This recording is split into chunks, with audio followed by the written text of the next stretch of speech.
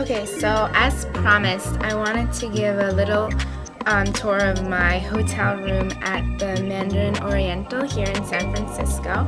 And it's not going to be that organized because I don't have a camera, I only have my MacBook. But I definitely want to take an opportunity to at least show the people in my life how awesome this is. So this is the bad TV, and as usual I'm watching really bad MTV shows.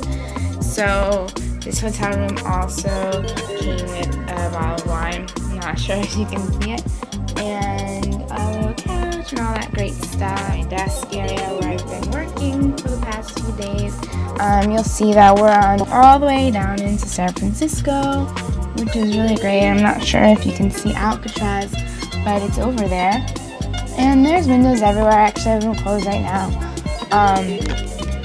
But, you know, they were open, and actually it was really funny because you could totally jump out of the window if you wanted to, and I didn't, which is why I'm still here. So now come with me. We are going to go and we're going to see the closet, which I kept all of my stuff in, and that was really great. So we're in the bathroom now, and here is it had a shower, and the coolest thing is that you know, obviously the windows are here, huge windows, and you can see Alcatraz, and you can see the city. On the other side of us is the Golden Gate Bridge. It's unfortunate that we're not able to see it.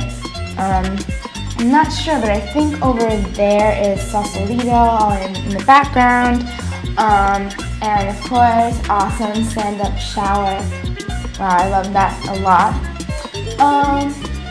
Yeah, so that's the bathroom, and then you can see me taking myself. I had a really fantastic time. I definitely won't be able to afford coming here on my own within the next year, but maybe one day I'll totally be able to afford coming here. Yeah, that's it. So I just wanted to show everyone my room because I can't even believe I'm here and I'm leaving in a half an hour.